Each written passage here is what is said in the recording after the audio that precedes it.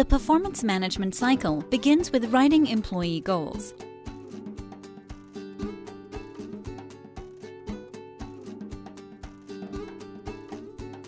Employees should understand expectations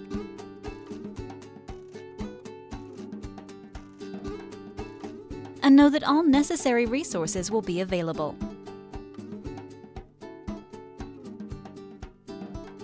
For example, if a goal requires funding or new equipment, the manager will ensure those resources are available.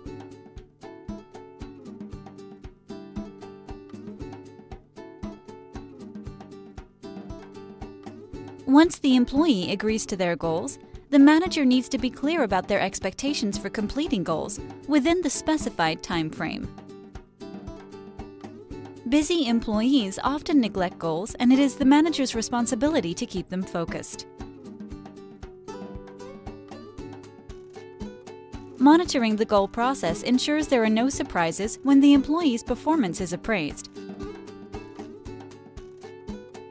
The employee is responsible for completing their assigned goals, but the manager is equally responsible for making sure it gets done.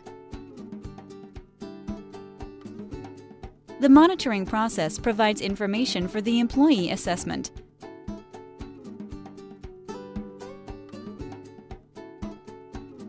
These observations are used when writing the performance appraisal, and this ongoing process keeps the employee accountable for completing their goals.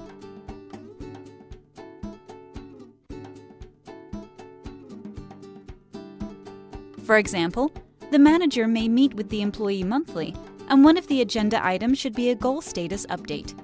This reminds the employee that the goals will be discussed. Performance appraisals summarize employee performance for the rating period and initiates new goals and expectations for the next cycle.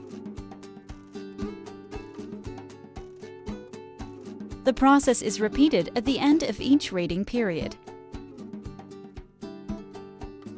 Managing employee performance is not rocket science, but it does require a structured process and management commitment.